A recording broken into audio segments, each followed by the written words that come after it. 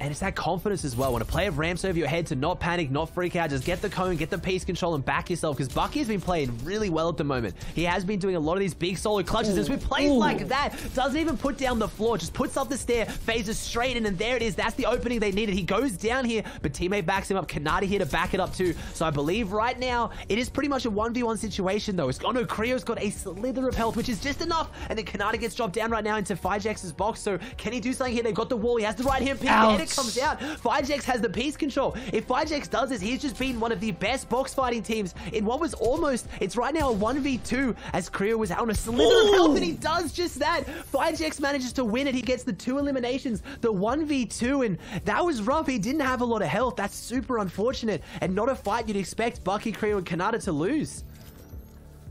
Yeah, definitely on a bit of a landslide here, falling down. Elige here is going to get tagged up once. P-God also hit on the rotate there, having to pause and pop a big pot.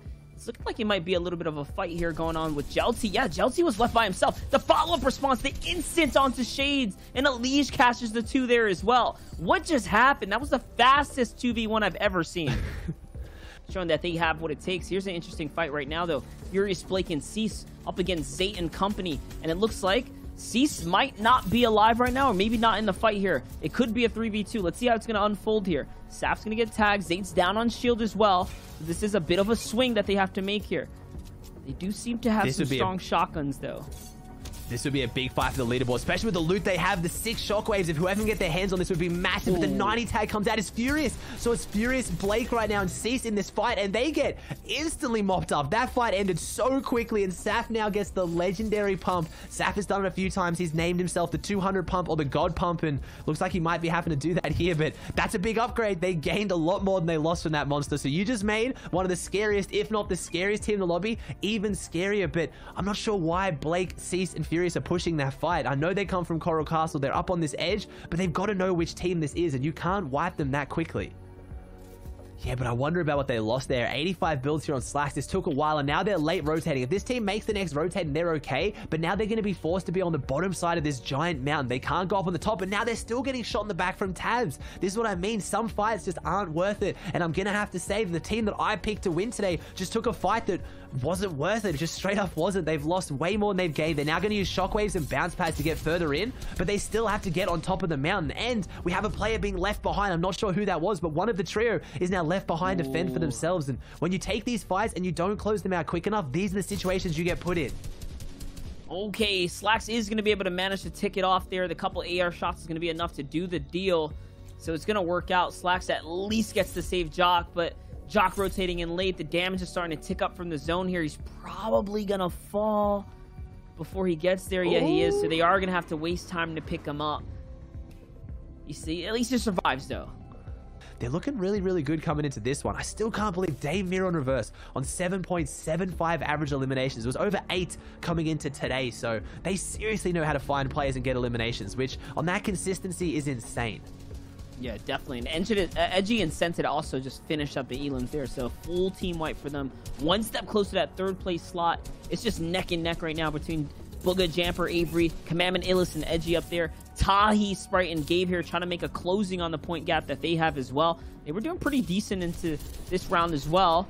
You can see Harpoon coming into handy. Only going to lose 1 shot there. Still some free loot up above. Yes, we want that medal. No, he's not going to be able to get it. Not all of it at least, but completely capped off at least. Yeah, unfortunate for them, they did have that storm surge, or that storm pressure coming in from behind too, so that's how that one's going to work out. Here's some more air fire. Big focus coming in here. Dejan's going to find Clicks. Yes, Clicks starts to actually crash pad away. It all makes sense there. Left to wooden builds. That's not going to be enough to hold off or fend off the fire from 2 teams, because Marzo W sitting right up above as well. In the feed there, Gage is going to go in and conclude that fight on the northern side, so they're going to have to rotate south. And he's going to catch another one there. Sueso as well, and Connor finishes up Savtona, so that's a full wipe for them. Crumbler's going to find a knock too. These are big names. These are names that were sitting on top of some teams in the congestion, all finishing up box fights right now inside the zone. That's massive for teams getting refreshes. Yeah, this is going off the mountain, Monster. That's all I'm looking at is that zone right now. This is going to be so interesting. If it pulls back north, will be okay. All these teams are going to have to now kind of pile in on that top area because you can see that big half-half zone. It goes half in the existing zone, half out into Storm. But if you look at it, there's a good solid, what, like 20% right now that is completely off the mound that no one is going to go into. So expect to see teams huddled up really close. This vertical shot is perfect to show what I was talking about. All those teams are going to huddle up on top of those builds there right near the kind of Stark Industries main building, and this end game's going to get really chaotic really quickly.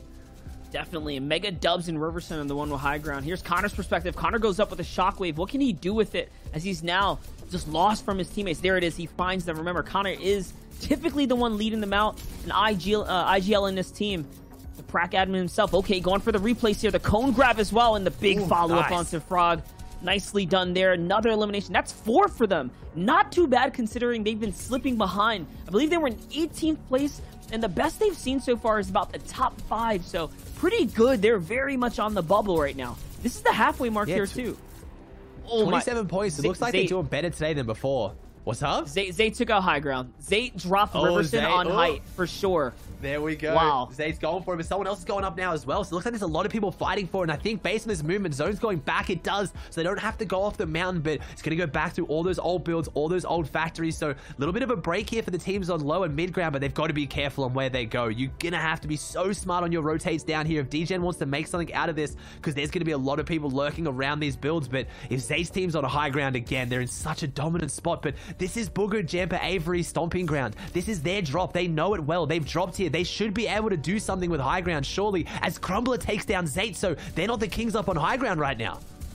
No, that means it's a back and forth, and that's on the line too. That's on the Storm line there, as Gage is going to find Dubs too, so that means they've also gone up a layer. There's at least 3 teams fighting in the mid to high ground layers right now, and there it is. The rotates coming through. You can see how many players are still left up. Dejin trying to stay in front of the zone right now. 500 damage above the Storm Surge. They don't have to worry about it, but everyone else is going to be in the scramble. Good guy Nani's going to fall there, and this is a great opportunity to find the loot. Will they be able to pick it up? I believe so. Just take a look here.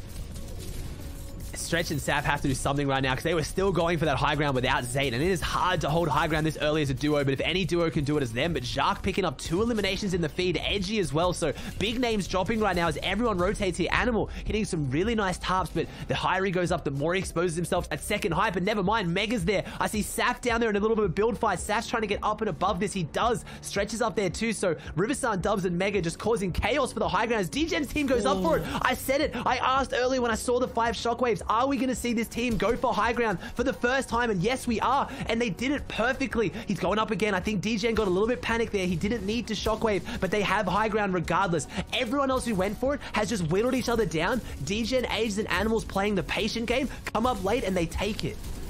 Definitely. Edgy on the other side as well has a bunch of shockwaves too, but they're in the ultimate low right now. They're trying to do something big. Here it is. He's going to jump right on top of someone, and he works them really quickly down there. Another refresher for them too. Reverse 2K, Miro, and Dave find themselves alive in another endgame though, as Booga, Avery, Jamper all getting the big pressure here. Avery has no more HP. It's Dejin who's raining fire from up above, and already at 6 eliminations. This is a great hold for the high ground team of Animal and Azures.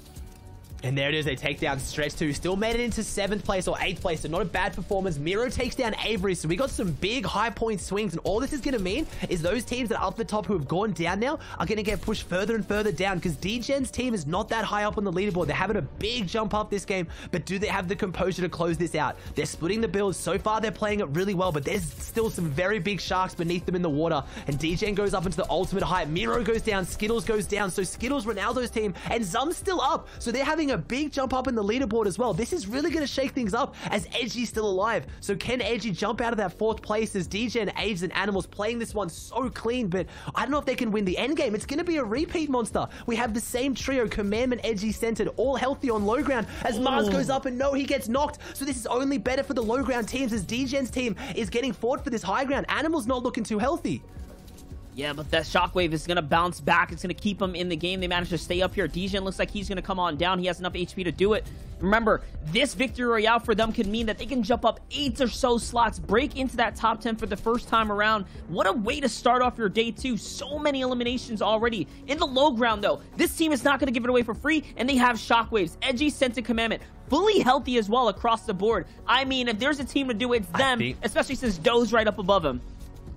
I think they're going to do it. Back-to-back wins from low Animal's ground. down. We have not seen this. We have not seen this once in East. Animal goes down right now, but the heal off. DJN can upset this. He's already No taken way. one tick. He has the 90 health. He's going for the No med kit way. heal off the old school classic. And no, they upset it. The pump shot comes out though. DJ might get the siphon off this if he gets out quick enough. 40, 30, he gets the elimination, but he doesn't get the finish. Can he get it? 10 HP? No, he falls. Aegis has to do something, but there's nothing Aegis can do. We have Censored, Edgy, and Commandment winning back-to-back wins from low ground. We haven't seen this monster.